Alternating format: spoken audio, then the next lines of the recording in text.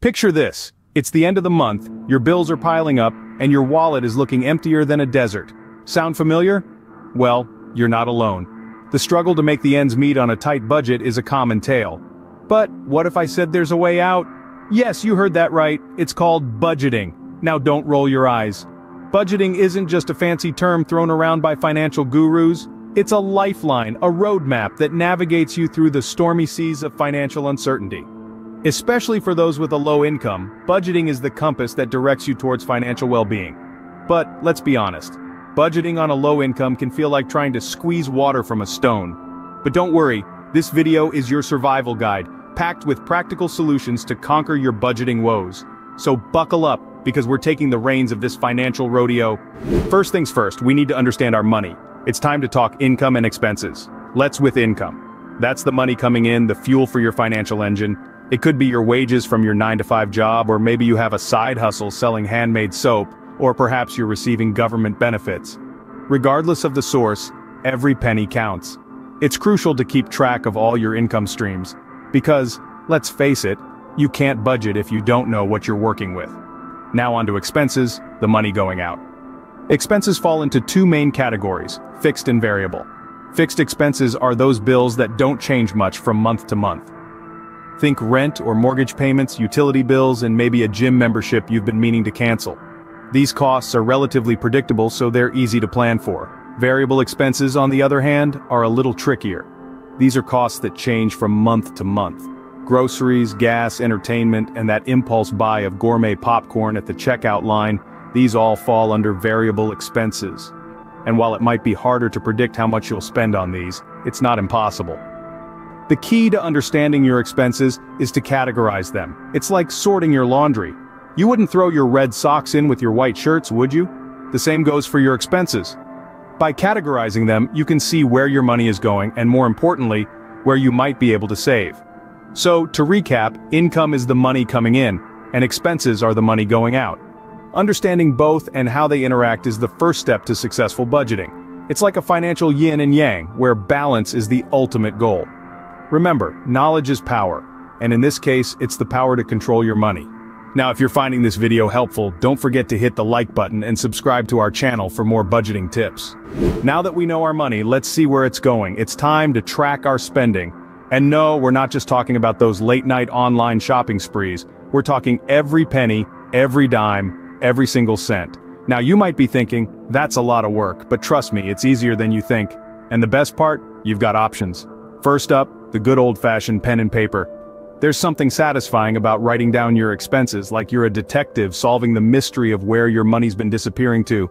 You can create a simple expense tracker in a notebook, or download a template online. Just make sure to jot down every expense, no matter how small. Yes, even that dollar you spent on a candy bar. But hey, if you're more of a tech-savvy person, we've got you covered too. There are plenty of budgeting apps out there that do the tracking for you. Just input your expenses and voila! Instant overview of your spending habits. Plus, many of these apps are free, so no need to add another expense to your list. Now, whether you're going old school with pen and paper or high-tech with an app, the key is consistency. Make it a habit to track your expenses daily. It might seem tedious at first, but as the saying goes, what gets measured gets managed. And that's what we're aiming for, management, not just tracking. Because once you've tracked your expenses for a month, you'll start to see patterns. You'll identify where you're overspending, where you can cut back, and where you can save. But remember, this isn't about shaming yourself for your spending habits. It's about understanding them so you can make better financial decisions. So, no guilt trips here, okay? So grab a pen or your phone and let's start tracking. Trust me, your wallet will thank you. Ever heard of the 50-30-20 rule? Well, it's about to become your new best friend. Imagine money management as a pie. A delicious, mouth-watering pie that represents your income. Now the 50-30-20 rule is about slicing that pie into 3 tasty portions. Each slice represents a different category of your budget. Firstly, we have the biggest slice, taking up half of your pie. This 50% is allocated to your needs. We're talking about the absolute essentials here. Rent or mortgage payments, utilities, groceries, and health insurance, among others. These are your non-negotiables, the things you simply can't do without. Next, we have the 30% slice. This portion is set aside for your wants. Now that doesn't mean you should splurge it all on the latest designer shoes or a shiny new gadget. These are expenses that aren't essential but enhance your life. Think along the lines of entertainment, dining out, your Netflix subscription, your gym membership, and so on. And last but not least, we have the remaining 20% of your pie. This slice is dedicated to savings and debt repayment. Whether it's an emergency fund, a retirement account, or paying down debt, this is the portion of your income that's all about securing your financial future. Now, you might be thinking, this all sounds great, but what if my financial picture doesn't fit neatly into this 50-30-20 framework? Well, that's a valid point. The beauty of this rule is its flexibility. If you're living on a low income or in a high cost of living area, you may need to adjust these percentages. Maybe your needs take up more than 50% of your income. Perhaps your debt repayment requires more than 20%. That's okay. The key is to find a balance that works for you and your unique circumstances. Remember, the 50-30-20 rule isn't a rigid law. It's a guideline, a starting point to help you make sense of your money and where it's going. It's about taking control of your financial pie and ensuring each slice is serving you well. With the 50-30-20 rule, budgeting is as easy as pie. Budgeting on a low income can feel like walking a tightrope. But don't worry, we've got some tips to keep you balanced. Think of it as your financial safety net, woven with threads of savvy saving and smart spending. Our first thread is reducing fixed costs. Yes, you heard it right. Even fixed costs can be trimmed. How about negotiating your bills? You'd be surprised how a simple call to your utility providers can lead to a lower rate. And don't stop there. Explore cheaper alternatives for your phone plans and internet.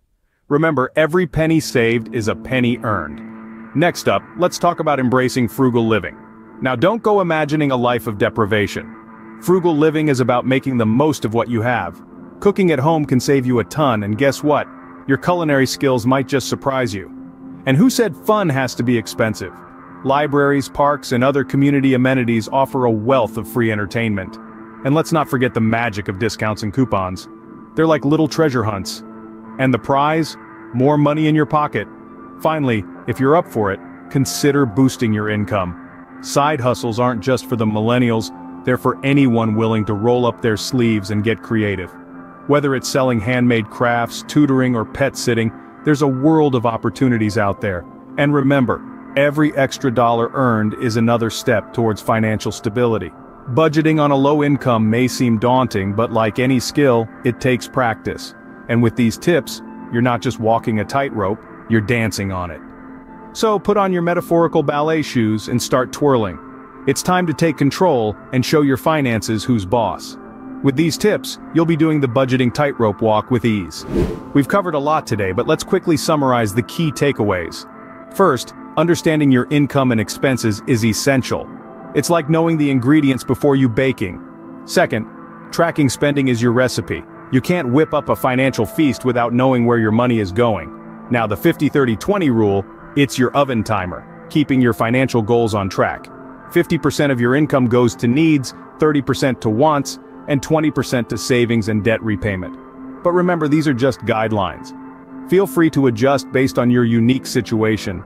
Lastly, budgeting on a low income often feels like walking a tightrope, but with careful and some practical tips like reducing fixed costs and embracing frugal living, you can balance it out. Remember, budgeting is your tool to take control of your finances. So go ahead, give it a shot and see the difference it makes. And before we wrap up, if you found this video helpful, please give it a thumbs up. Your likes make a big difference and we truly appreciate your support. Don't forget to subscribe to our channel for more financial tips and insights. Hit that button and join our community. Let's achieve financial freedom together.